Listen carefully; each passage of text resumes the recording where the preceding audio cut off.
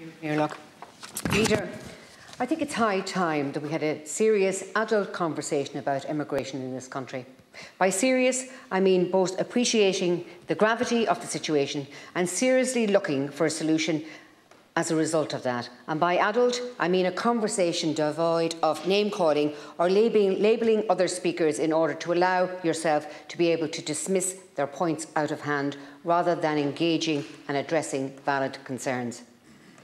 Up until now, perhaps we've had time to indulge that particular parliamentary laziness, but that time has passed. It's time to sit down, acknowledge the problems and begin to hash out some solutions.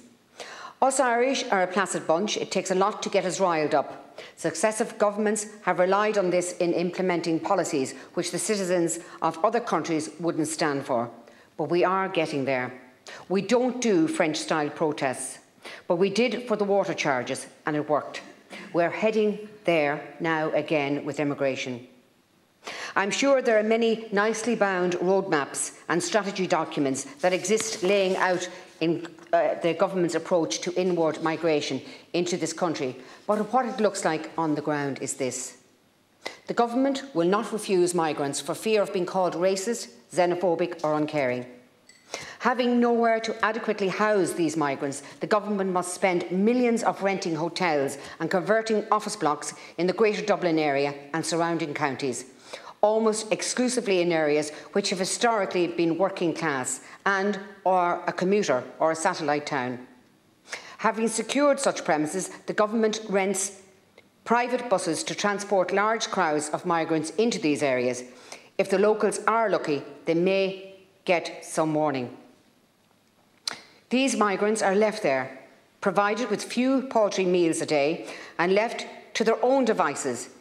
Seems in many cases to look like wandering round the towns in actively engaging in antisocial behaviour, be it fighting or harassment. Does it sound like caring for anyone? It doesn't benefit the locals, and it doesn't sound like it benefits the migrants either. People that have come to our country seeking refuge. Sorry, you can answer me, Leader. But you're making unfounded allegations against people who've come here seeking refuge from war-torn countries. As if they had nowhere else to go. The Senator, the Senator, you can make your reply, Leader, when I finish my. Members can. Thank you. Just so people are aware in relation to standing order. There's nothing I'm making up in here. Okay, I respect your view. The hashtag Ireland is full is being trending on Twitter and will continue to do so.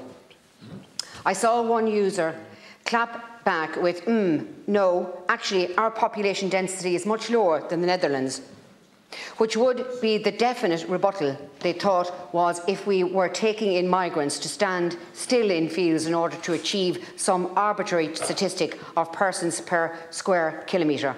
But we are not. We don't have the houses. We don't have the healthcare system, which is now looking for a 1.4 billion bailout. We don't have the transport infrastructure.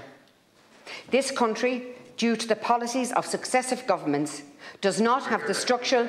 Objecting to this dog whistle approach. Can we have a debate on it then? Why don't we have a debate on it?